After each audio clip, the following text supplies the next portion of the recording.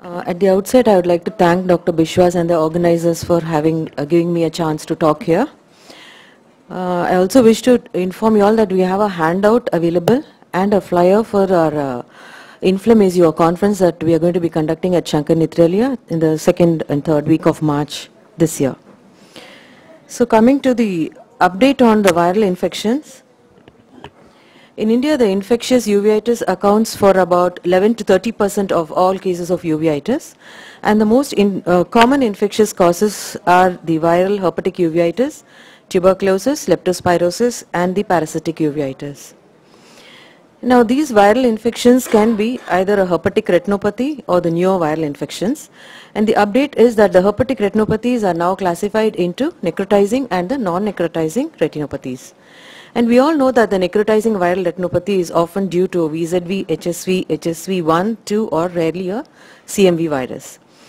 And in the necrotizing herpetic retinopathies, we have the acute retinal necrosis and the bilateral acute retinal necrosis which occur in the immunocompetent, and the progressive outer retinal necrosis and the CMV retinitis which occurs in the immunosuppressed and in patients with HIV. So just to go over quickly the clinics of ARN, which we are all very familiar, it occurs most commonly in males, immunocompetent, between 20 to 50 years of age. It's bilateral in 1/3 of these patients, and you see the lesions are focal, they are well demarcated areas of retinal necrosis, mostly in the periphery. They spread circumferentially, and there is a progressive occlusive vasculopathy that occurs, and often the anterior chamber and the vitreous shows a lot of inflammation. This ARN has also been recently reported in children as well.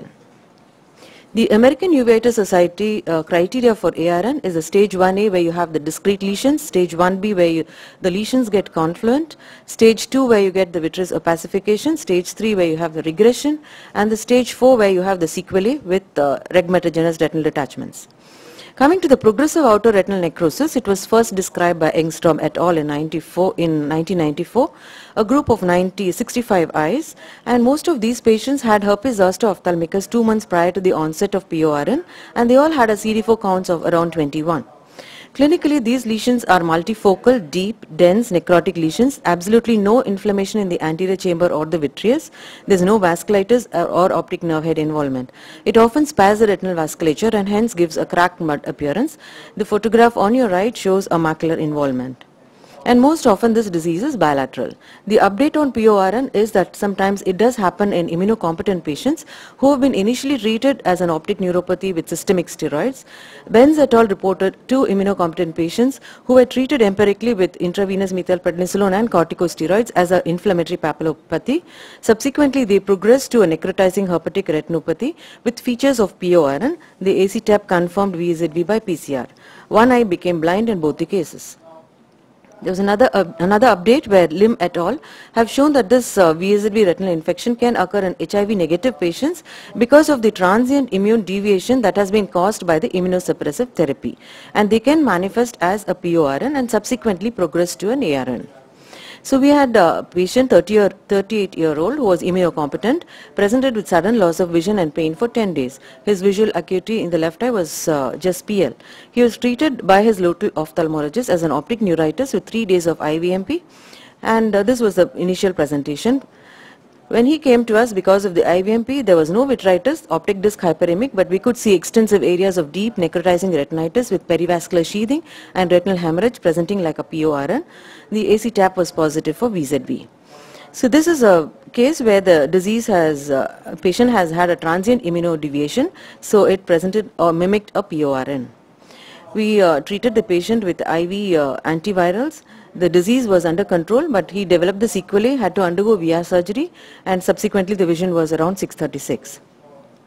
Coming to the clinics of CMV retinitis, we usually see yellow to white areas of retinal necrosis with a dry granular border and a hemorrhagic presentation. Most of these patients are immunocompromised with the CD4 counts of less than 50. So these are the different types of CMV retinitis, perivasculitis or CMV papillitis, frosted branch angiitis that we may see, with no vitritis, hemorrhages being common, and the end stage of CMV retinitis if it is untreated with a sequelae. Now what's the update in CMV retinitis? We find that there's a high risk of CMV disease in seronegative solid organ transplant recipients from organs of seropositive donors. There have been studies where 364 patients with CMV donor positive, recipient negative patients, in spite of receiving an prophylaxis of Valg and Seclivir 900 milligrams once daily, within 10 days of transplant continued for up to 100 days. Out of these 364 patients, 12% of them, in spite of the prophylaxis, developed a CMV disease. So this was a patient, 35-year-old, seen at our clinic, history of renal transplantation, 2 years on immunosuppression, and with blurring of vision. Vision was 6/9. If you can see that there were peripheral necrotic lesions similar to an ARN. Her CD4 counts was 125. When we did the AC tap, it presented with a CMV positivity. So an ARN kind of presentation with a positivity for CMV.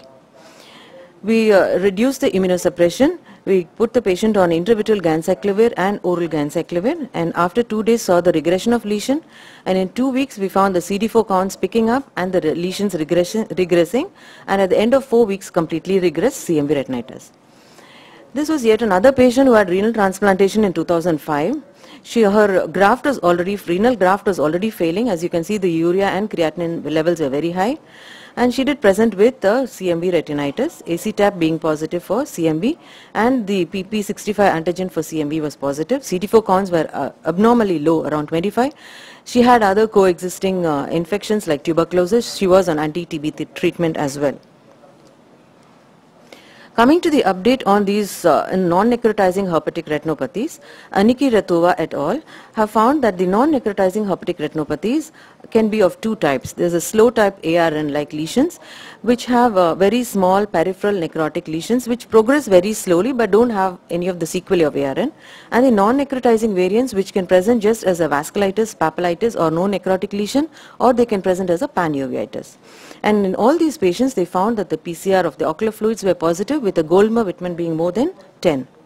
So this was one of our patients, 20-year-old, fever, blurring of vision, rashes, suggestive of chickenpox. You can see that clinical pictures more like a frosted branch angiitis, plenty of vasculitis, which was occlusive on angiography. And you can see in the left eye, peripheral lesions, somewhat typical of a slow ARN. The AC-tap RT-PCR was positive for VZV, and after 6 weeks of antiviral therapy and tapering of the steroid, she recovered completely with no sequelae. This was yet another patient with fever, treated elsewhere with IVMP as well as immunosuppression. Our working clinical diagnosis was some kind of a posterior pole atypical viral retinopathy. You can see the pictures on presentation 3 days after antiviral treatment and discontinuation of immunosuppression, and the complete resolution at the end of 6 weeks. She was PCR positive for HSV1. Basically, diagnosis in viral retinopathies, when you have typical picture of ARN, BORN, PORN or CMV, they are clinical.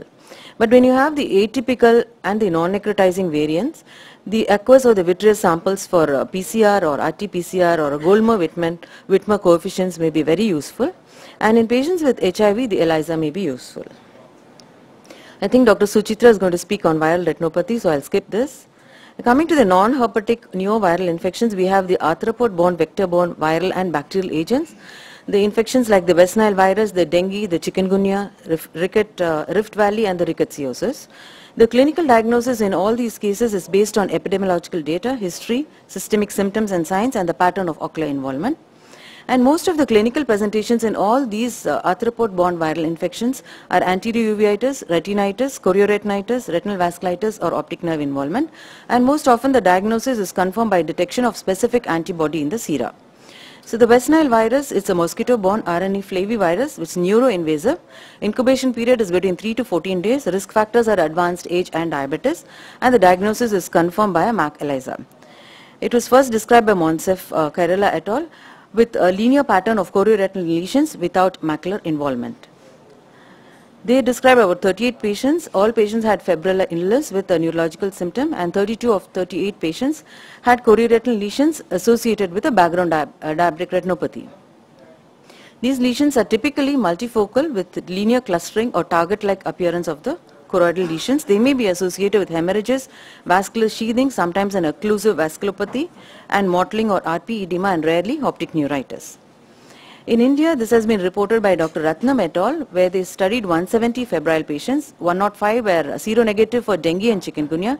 78 were clinically suspected to have West Nile virus. 21 had evidence on real-time PCR and RT-LAMP PCR, and they presented with posterior uveitis, febrile illness, neuroretinitis, retinitis, and vasculitis.